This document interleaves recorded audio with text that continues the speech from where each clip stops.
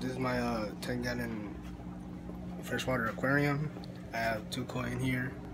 1, 2, Oscar, iridescent shark, Placo, and there's like a dragon goby fish in the back somewhere. See if I can find him.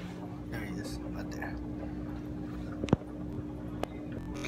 Not really much to tell about this tank, but like, instead of using filters, I use these live plants. They work as a filter. They pick up the poop and all the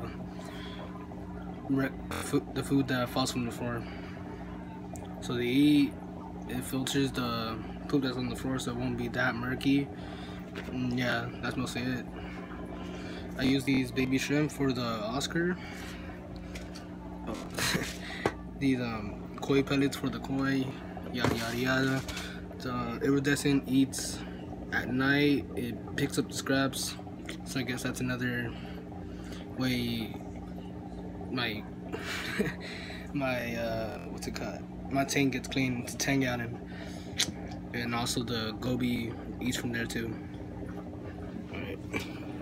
Move on over to the other fish tanks.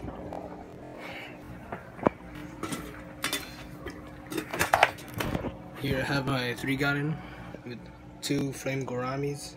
The other one's right there sleeping. Let's see if we can see it. There it is. They fight, but mostly just for territory and for food.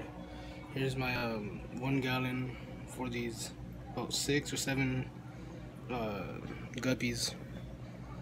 I started off with this aquarium with about 2 mollies, white and black, 1 striped Daniel, and Placo. That's mostly it. That's how I started off with my fish tank keeping hobby. I've been with it for like about 7 months already. I feed these 2 fish tanks these tropical mint flakes. Yeah, that's mostly it. And well, that sums up the video. Hope you guys liked it. Oh wait, also, it's not really fish related, but I have a lizard here, a bearded dragon. She's fat, or he, I think it's he, whatever. But yeah, it eats baby mice and yada yada yada, worms. You see it.